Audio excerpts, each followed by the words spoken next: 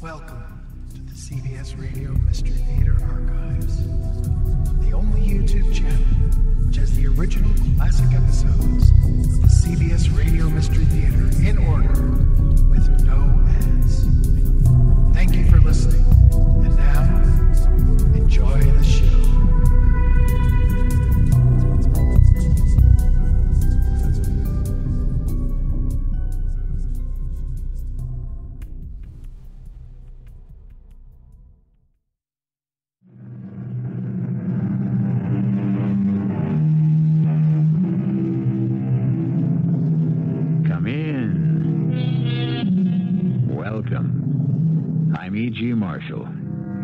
Our tale is about spies. Don't be fooled by the disrepute into which the spy has fallen in the news and in our estimation. The spy has always been with us. Secretly or furtively, he seeks information with the intention of giving it to a hostile party. And for every spy, there is a counter-spy. What motivates them? Greed? That is true of an informer, but not of a spy. Usually it's love of country. Sometimes it's hatred of another.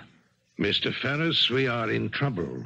You are suspected. Well, so you said, but I don't see how. The coded telephone message, it was audited.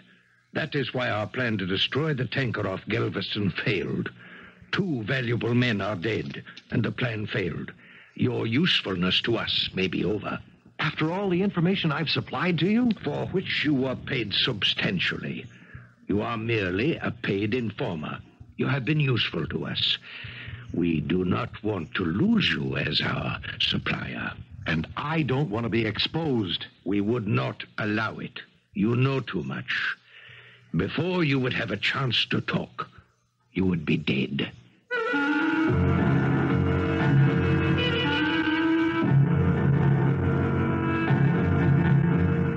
Our mystery drama, The Ferret, was written especially for the Mystery Theater by Roy Winsor and stars Elliot Reid. It is sponsored in part by Buick Motor Division and Sign-Off, the sinus medicines.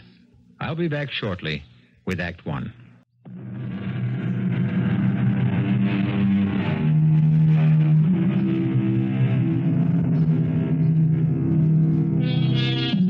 Even before history was recorded, kings and heads of clans, barbarian despots, and even the semi-civilized employed spies and paid them fortunes for secret information which might tip an advantage to them. Although we are adjured to treat our fellow men as we would treat a brother, life does not work out that way.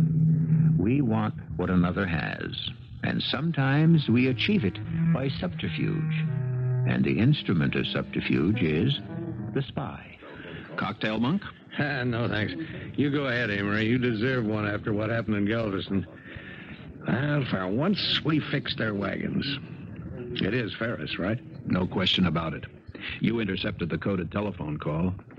I have no doubt that it was phoned in by Ferris. Yeah. He's the only person I know of at Energy Exploration who has contact with Warren. Well, it's hard to believe. A guy on a big security job selling out his own country. For what? Money. Well, when do we move in on him? We don't. Not yet. But No. I've had instructions from Washington. We've got Ferris whenever we want him.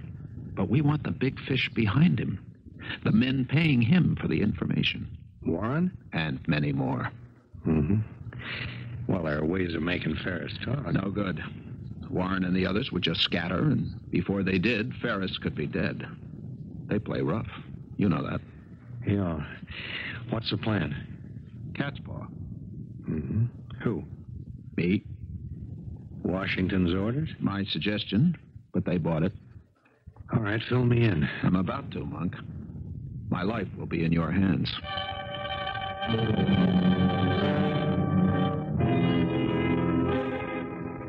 You must be feeling pretty good, darling. I am.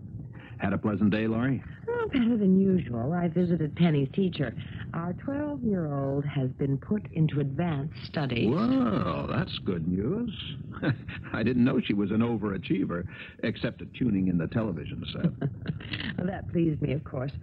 But the reason I said you must be feeling good is the article in tonight's paper. Oh? I read a contract on the train, so I didn't buy a paper. What article? It's by some columnist, waving the flag about somebody's quick work in Galveston. Ah, the oil tanker. How can you be so complacent about it, Amory? I'm not. It was one of our small achievements. Small? We prevent a tanker from being blown up, and you call it a small achievement? It saved our country millions of gallons of oil. 2 of the men who planned the sabotage were killed. Yes, and there are more where they came from, Loris. But we're doing something about it. For a year, all I've heard from you is that one project after another at energy exploration is being hindered because the information is being leaked to enemies in other countries. You've been worried about it, and so has Clem Ferris. Oh, he's been concerned, all right. Well, I should think he would be. How can it happen? Everyone at the Bureau has been carefully screened. Isn't that where the leak is? How is that possible? If we knew, darling, we'd do something about it. There must be an informer there. Could be. Security is watching every one of us very carefully. Even you? Even me. Even though I'm just the lawyer who specializes in land deeds. Oh, it's got to be some scientist. Maybe some man in geodynamics. Their knowledge of sources of raw energy would be worth a lot to anyone who wants to cripple our energy program. Maybe there's a spy. If there's an informer, Loris, you can be almost certain there's a spy. Then isn't there also a counter-spy? I really wouldn't know, darling. Sometimes you can be so unsatisfactory. There you are, working at a sensitive bureau overrun with informers and spies and counter-spies. Oh, Loris, you read too many spy novels. You don't believe that kind of thing goes on? Oh, probably, in a very business-like way. Spying is a business, just as the law is a business. I don't want to disillusion you. But you laugh at me. Telephones are tapped. There is microfilm. And micro-recorders in tie bars and cufflinks and so on. Yes, I suppose so. But what's important are not those who play the cloak and dagger game. It's the country or the person behind them. We may have prevented one tanker from being blown up and 2 men were killed. They were only tools. It's those behind them we have to worry about. You know more about all this than you're telling me, Amory. I sense it. What is it? Who is it?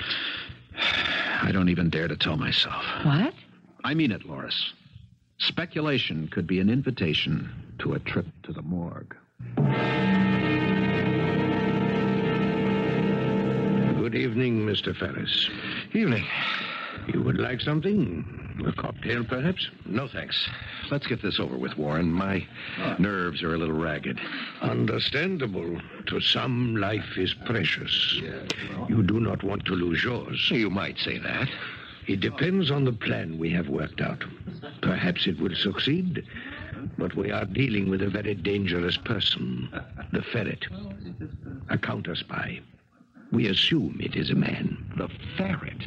Who the devil is the Ferret? We would give a great deal to know. It is a person without a shadow. You think perhaps this Ferret works for energy exploration? How else to explain the suspicions now directed at you? The intercepted coded telephone message. Yeah. Well, you said you had a plan. Does it involve me? Yes, critically. I pointed out that their counterintelligence wants more than just you. It wants to net those behind you, those I represent. So they wait. We cannot afford to wait. If we destroy the Ferret, the evidence against you is destroyed. All right. What do you want me to do? Look, it's quite simple. You are being followed, of course. Oh? Don't be naive. You come into New York by train each day, isn't that so? Yes, I board at Larchmont, an 8 o'clock train. Good. And tomorrow? Same routine. Also good. Now, when we leave this restaurant, you go to Grand Central, yes? Yes, I'll take the 6:45 home. And with you, you will take a package. All right. What's in it? A detail, and unimportant. Now, tomorrow morning, when you take the train from Larchmont, you will have the package with you. All right. And you will lose it. You will leave it on the rack overhead on the train. And that is all.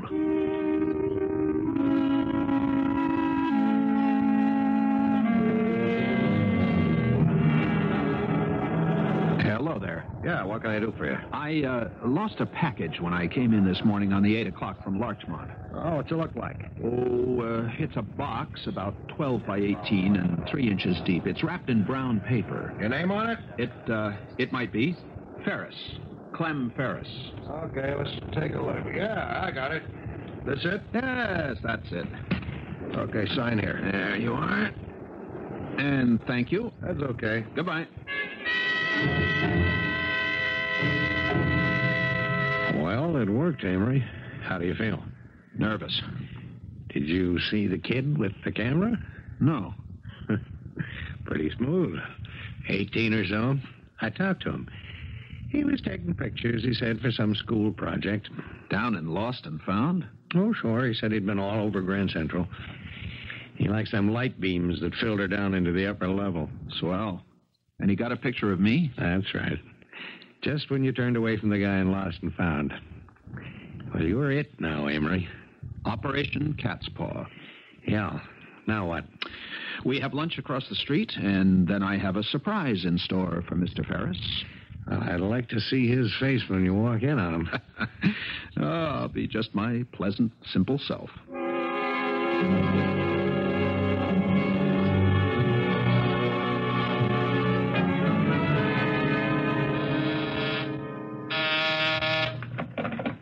Yes, Linda. Amory Mills? Certainly, send him in. Hi, Clem. Look what I found. My package. Where did you get my package? Lost and Found, Grand Central. Oh, for heaven's sakes. How the devil did... Don't I deserve a thank you? Of course. I'm just mystified. How did you know I'd lost it? I left it on the train this morning, and I was going to pick it up tonight. I really don't understand. Oh, it's quite simple, Clem. A friend of mine, Ted Palmer, rides the same 8 o'clock you take into town from Larchmont. He's always the last off the train. He saw the package and turned it into Lost and Found. But how did you find out about it? I'm just curious. Well, Ted and I played squash and had lunch.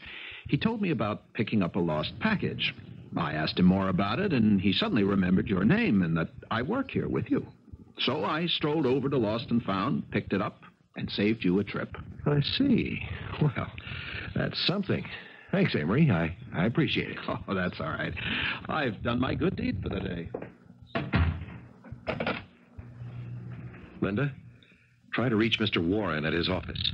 Leave a message. I must see him at 5:30 at Gino's on 53rd. Tell him it's important. His face dropped a foot, Monk. What about this Ted Palmer? Don't worry about Ted. I can trust him. I gave him the story we agreed on. Well, didn't he ask any questions? Sure. I told Ted to say he'd found a package left on the train. Then we played squash, and over lunch he remembered the name Ferris. Told me, and I picked up the package to save Ferris the bother. Uh-huh. Wasn't your friend curious? Certainly. But Ted's a good guy, and he'll stick to the story. I told him he'd read all about it one of these days in the papers. Well, he's got to know you're mixed up in something funny, Amory. Like, how come you go out of your way to pick up the package at Lost and Found? Unless he's a dope, he'd have to wonder. He's no dope, and he did wonder. I told him I'd explain later. Oh, listen, stop worrying about Ted. Okay. Well, now I got something for you. Did you know that Ferris is meeting Warren at Gino's? No. Neither did I. I've called off Ferris's tail, so who except Ferris would know he's meeting Warren? I have no idea. How'd you find out? Phone call? Man or woman? Hard to tell. I'll be darned. Wheels within wheels. It's a big operation, Amory. Do you think the Ferret could be involved in it? Maybe. This cat's paw idea sounds like one of his. Or hers.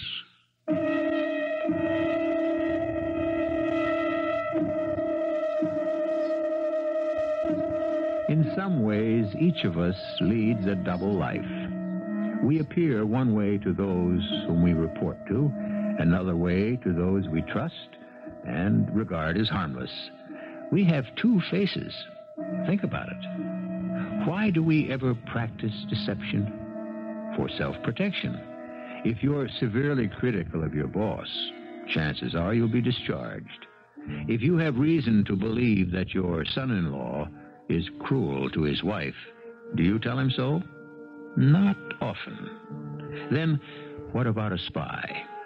Consider his way of life as it continues to unfold when I return for Act 2.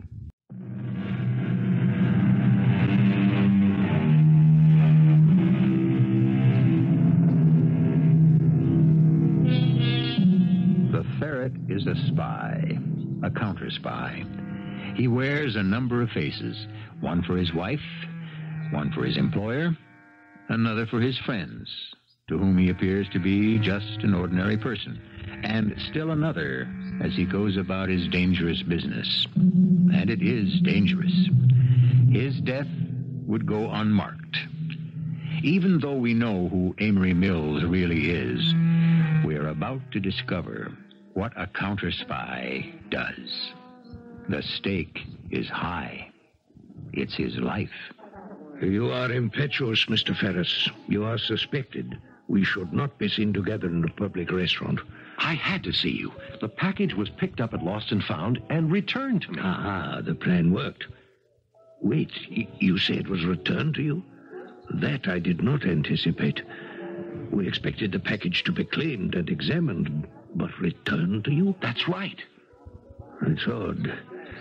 We have a picture of the man who claimed it. Here, see this. Well, that's Amory Mills. He's a lawyer for us. What do you make of it? What did he say? A friend of his named Ted Palmer picked up the package. He turned it in. My name was on it. Palmer and Mills had lunch together.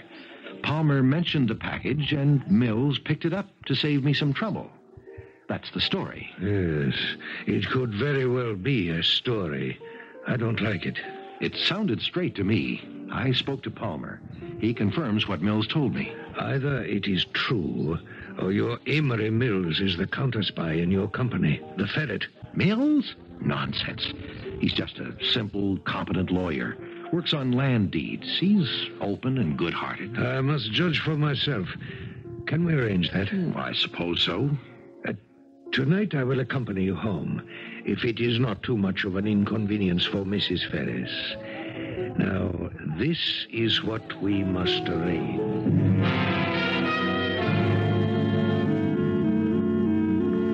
Hey, you're on time. Sure. The train made it for once. Well, wash up. We're going out. Oh? Lucille Ferris telephoned and insisted we come over for cocktails. Her husband's bringing home some big shot from some export-import company, Mr. Warren. Maybe you know him. Warren? No, I don't know that name, Loris. Oh, honey, do we really have to go? I thought I'd watch television with Penny. Oh, good heavens, Amory. This is Mr. Ferris, your boss. We can't turn them down.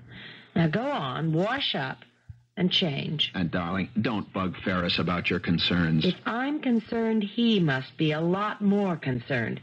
Information must be leaking out of there to our enemies. Oh, enemies. Darling, the world isn't like that. The newspapers said that... Well, sure, there's spying going on, but there's counter-spying, too.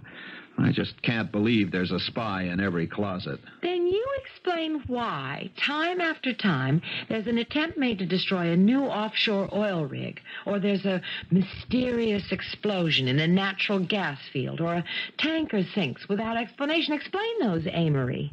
And you don't think there are enemies at work? And right in your company, which is a very sensitive one.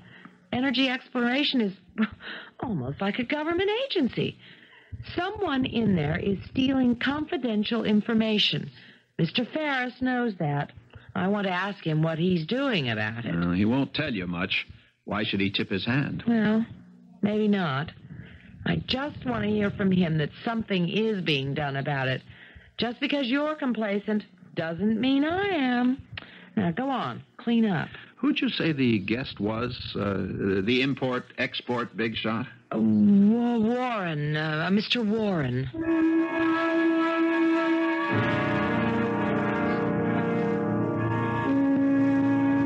mind my asking all these questions, Clem? Oh, certainly not, Loris. I'm interested that you're concerned. So is Amory, I'm sure. Oh, of course. But security isn't my line of work. You do legal work, yes, Mr. Mills? That's right. I'm one of the lawyers at the company. All those confidential documents. Oh, sure. Land condemnation proceedings. Nothing confidential about those. The suits are tried in the newspapers before we ever get to court. You proceed against the owners? We have to. It's tough on them, but if we have to have the land, the courts condemn it. That is confiscation. The people are paid a fair price for their property, Mr. Warren. It's the greater good for the greater number. Oh, yes, the democratic principle. You don't believe in it, Mr. Warren? It is Warren, isn't it? English name? Yes, on my mother's side, partly. In this country, I take her family name.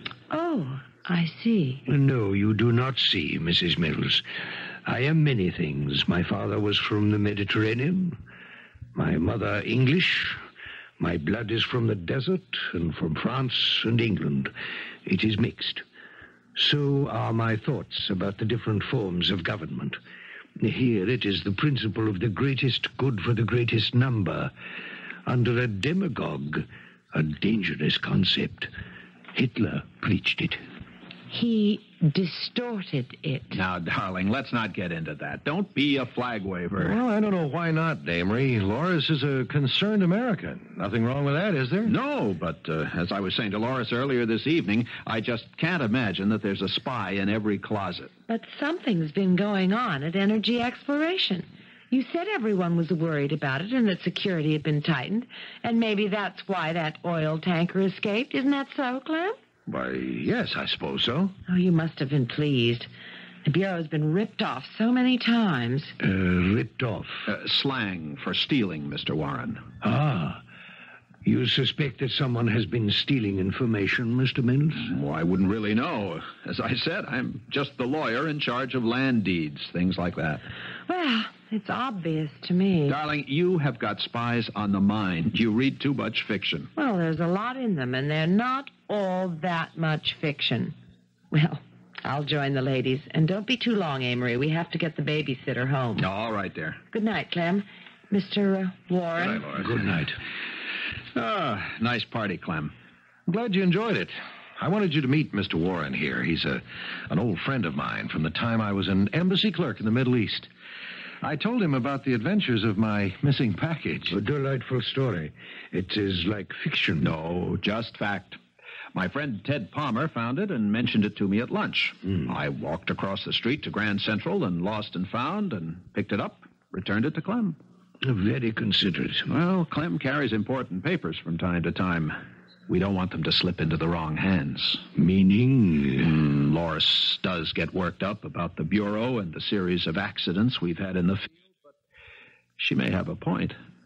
It would be to the advantage of some countries to impede our plan to become energy-free. Yes, I see. It is not a nice world.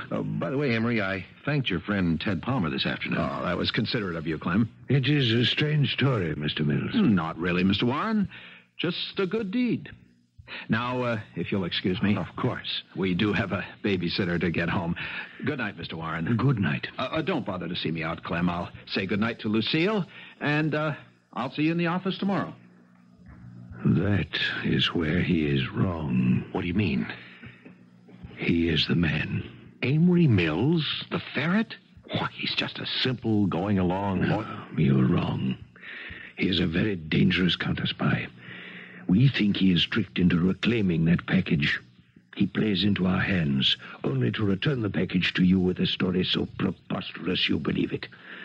I ask you, Mr. Ferris, who would hear about a lost package and then go out of his way to pick it up and return it to its owner? I ask you also why this Ted Palmer did not telephone your secretary and say that he had the package. Why tell Amory Mills? And why wait until lunchtime? Did Palmer speak to your secretary? She didn't mention it. I'll ask her in the morning. Too late. Tomorrow we dispose of Amory Mills. Oh, come on. I don't want murder on my hands. You prefer your own death, Mr. Ferris? This is what you will do. On some pretext, you will have Mr. Mills leave New York.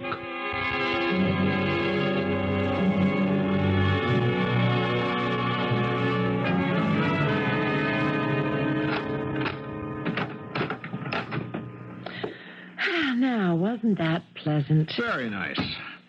I'll keep the babysitter until we have some supper. Scrambled eggs and bacon, okay? Sure. I'm stuffed from all those hors d'oeuvres. Come on out in the kitchen and keep me company. Okay. I didn't like that Mr. Warren. I wonder what his real name is. Alibaba, the rug dealer. I don't know. He's a villain. You're funny. Go ahead, laugh. I have an intuition about people. Something's wrong with him. Oh, darling. That's just as dumb as saying persons with eyes close together are criminals. Okay. Anything I can do? Stir the eggs slowly. I'm going in to check in with the babysitter. Stir slowly. Slowly, she says. Mr. Warren is a villain. Oh, what a word. If we could bottle her energy, we wouldn't have a problem. Amory. Yes? You sound upset. What is it? Pam's been here since 4. I was out shopping until you came home from work. The telephone rang, and Pam answered. It was Lucille Ferris. She invited us to cocktails, right? Yes. Go on. Well, Pam just remembered something else. Just after I left, a man came in from the telephone company.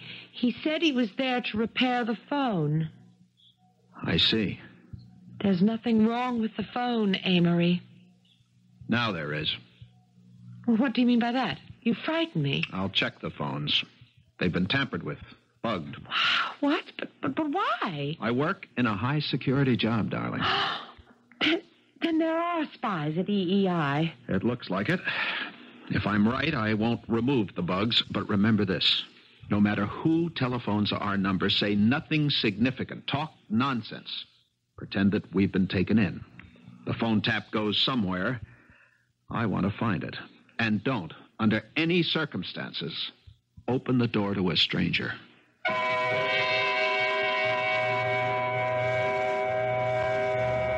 The many faces of everyone, but especially the face of a spy. The word creates an unpleasant picture. We think of a spy as someone dishonorable, and we're right. He's a thief. But the greater thieves are those who employ him. They do it to gain an advantage over others. So in the name of dishonor, the spy exists, never doubt it, and performs his furtive work, and who is to say who is the more dishonorable? The spy or those who avail themselves of his services? I will return shortly with Act 3.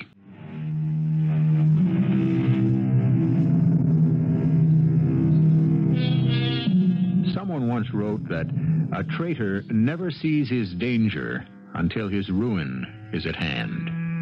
History bears out the truth of the observation. Clem Ferris is a traitor. He is a powerful man in Energy Exploration Incorporated, and he has been selling information vital to our energy research to a spy named Warren. But a bland, apparently harmless young man named Amory Mills is a counter-spy. And the silent, deadly contest between the two has been joined. How it will be resolved, we are soon to discover. Good morning, Amory. Morning, Clem. You wanted to see me? Yes, this is short notice, but I've had a call from young Fisher in New Orleans, the engineer. He'd appreciate it if you'd come down there right away. Oh, well, of course. What's the problem? Well, as I understand it, Fisher's work is being held up because his inventory on steel is low, and when he ordered additional material, the price was increased on him. That can't be, Clem. We have a contract with the supplier. I'll get on the phone. No, I've already done that. I want you down there to settle the problem on the spot. Can you leave before noon? Well, sure. I'll go home and pack and head for the airport. I've already made reservations for you at the Cajun. Not the Roosevelt? Well, you like the Cajun. It's small and intimate. Good luck, and telephone me tomorrow.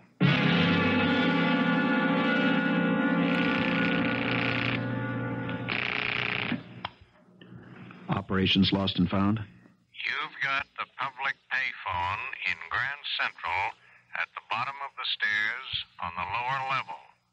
This is the anchorite. Good. Now listen carefully, Monk. I'm leaving at 3 for New Orleans on business, but it's not business. Ferris, or more likely his friend, a Mr. Warren, 5'6", thin, black eyes and swarthy skin, has become suspicious. I'm being sent on a one-way trip. I know what to do. Where are you staying? The Cajun. I see. Bourbon Street. All right. I'll handle it. Anything else? If I don't make it, you also know what to do. Yeah. Ferris is the guy. And Warren's the paymaster. I hope to see you, Monk. You will.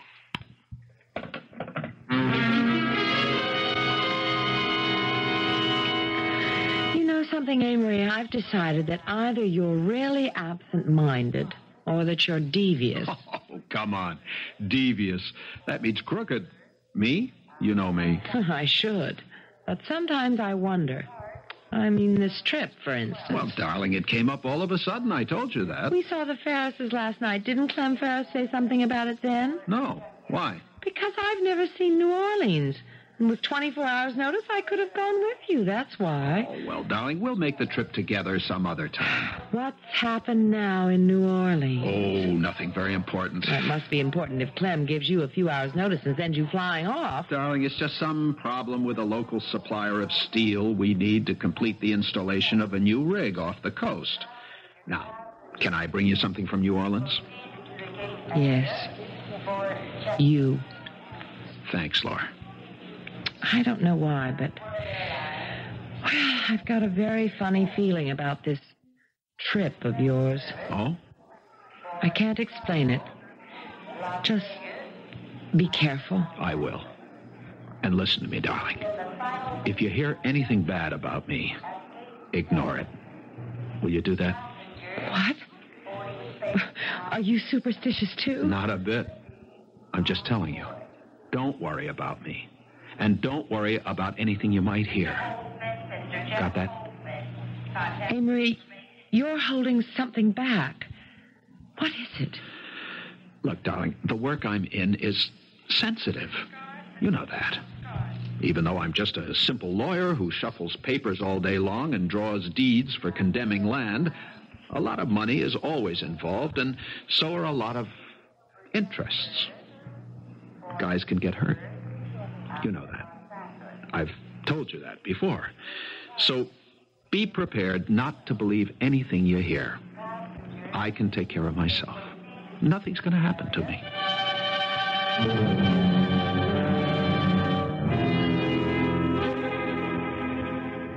Not bad. I wonder how long I'll have to wait. Who is it? Lost and found. Compliments to the Cajun, Mr. Mills. Oh, how nice. A basket of fruit. May I put it on the table? Sure. May I suggest you don't touch it? All right. Until later. Whatever you say. Management also wanted me to check the fire escape. Go right ahead. But why would I need to use a fire escape? Is there danger of fire? I never can tell, Mr. Mills. Fire escape's useful if there's a fire or just for slipping away without being seen. I'm not going to try to skip out if that's what you're afraid of. At least, not willingly. That's the point. Excuse me.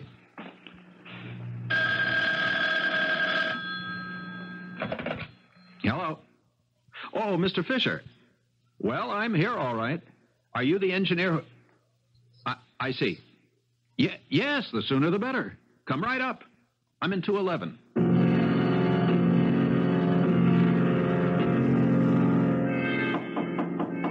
Who is it? Patricia. Why, Mr. Warren.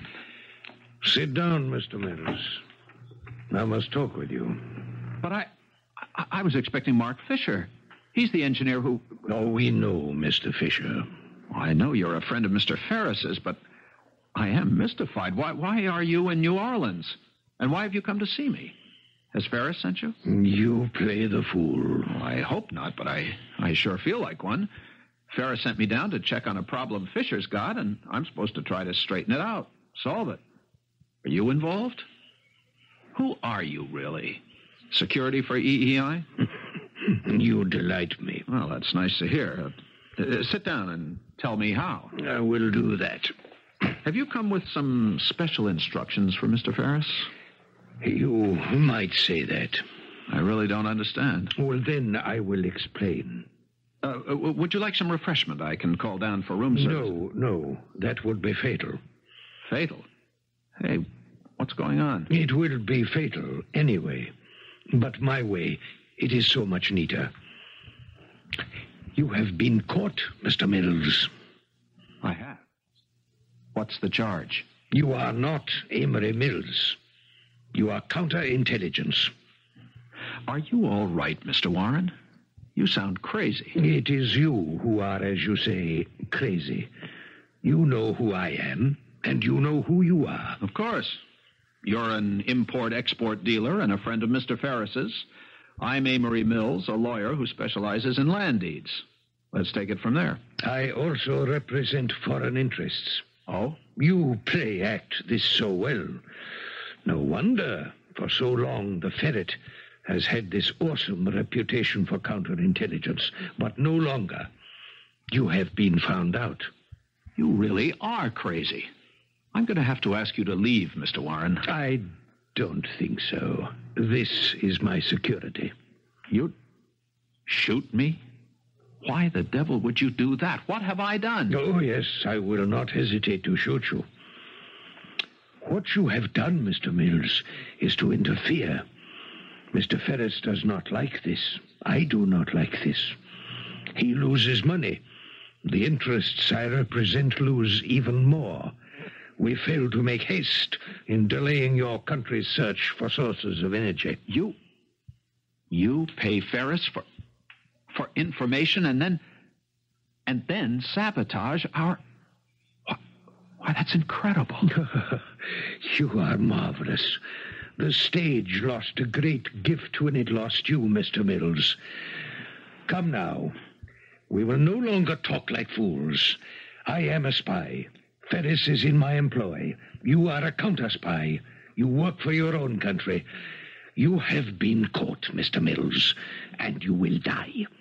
But not before you tell us everything you know. Who is us? Oh, there are several of us. You and I will leave here and go to another location. There we ask you questions. You make it sound unpleasant, Mr. Warren. It can be very unpleasant, I assure you. Our methods are very refined.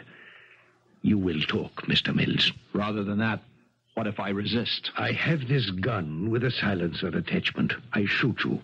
And carry me through the lobby of the hotel and out into Bourbon Street? We take you down the fire escape, Mr. Mills. The Cajun is not your modern hotel. That is why you are here. Mr. Ferris made the arrangements at my instruction. Clem Ferris. So you've been paying him off to supply you with information which you use to sabotage our energy program. It's hard for a simple guy like me to comprehend. It's like a cloak and dagger story. This is not a story, Mr. Mills. This is a real life. Now, on your feet.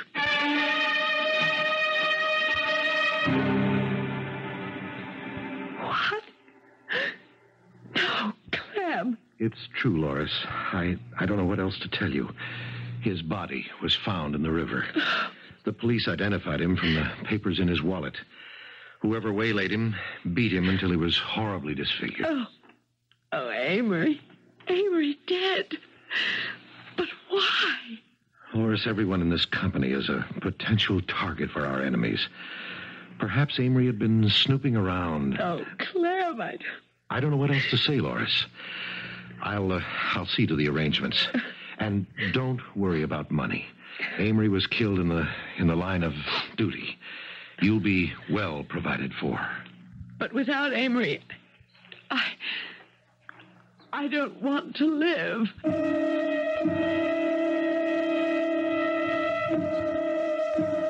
Who? Mr. Monk. Who is he, Linda? Oh, I see a friend of Amory Mills. Yes, I suppose I'll have to see him. Tell him to come in. Mr. Ferris? Yes? Who's this other man with his hat pulled down over his face? What kind of gag? Hello, Clem. Amory Mills. But I thought... I've got to have a talk with you, Mr. Ferris. Amory, I heard you'd been waylaid and murdered.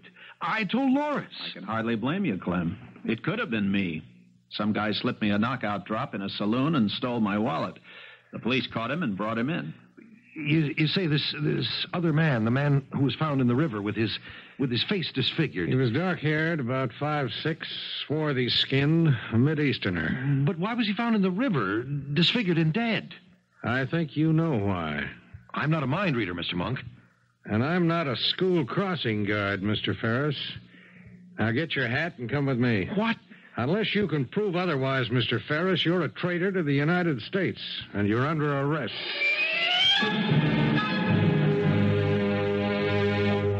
Your wife okay? Yes, thank you. And thanks for New Orleans. Good job, Amory. Also, you mean a lot to us. Well, thanks to you, we got Ferris, Warren, and a whole network of his little assassins. You saw the evening's headlines? Yes. Monk, who really was behind all this? I mean, on our side. I don't know. Some say the Ferret. Why? Well, several things. First, Ted Palmer really did pick up that package of Ferris's and drop it at Lost and Found. Yeah, I know. But if it had Ferris's address on it... His Larchmont address. Well, then he must have telephoned Ferris. He did. The message never got to him. Another thing. Who found out that Ferris was having drinks with Warren at Gino's? You said somebody telephoned you, but you couldn't say whether it was the voice of a man or of a woman. Yeah, that's right.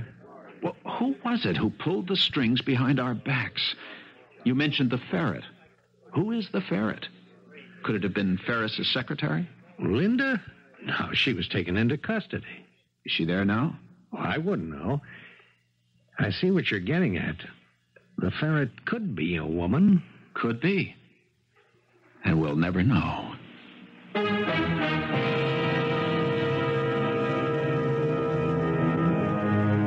There's an old German proverb, if my aunt had wheels, she'd be an omnibus.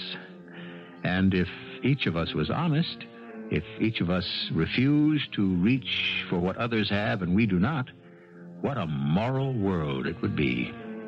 Utopian? It is indeed. And that is why we have spies, and why those spied upon have their counter-spies. A final observation when I return shortly.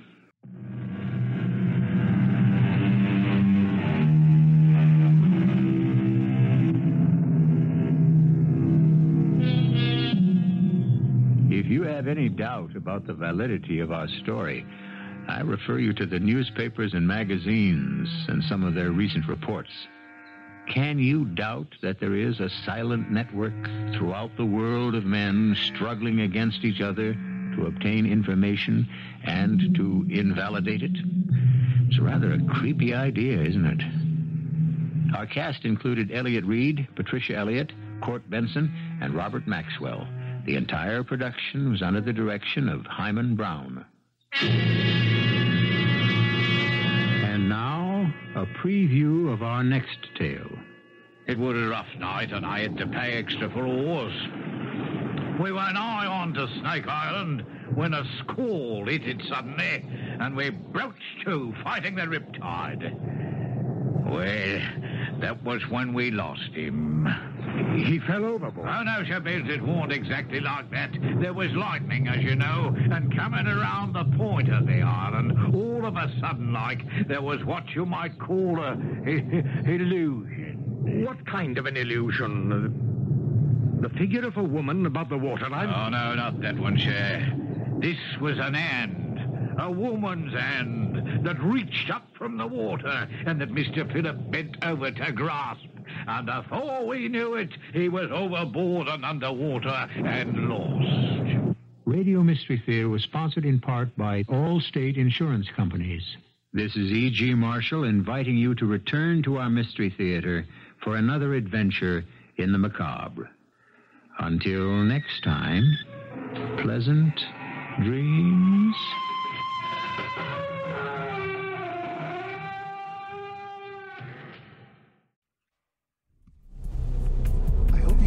this episode of CBS Radio Mystery Theater. If you've enjoyed this and want to hear more, please subscribe to this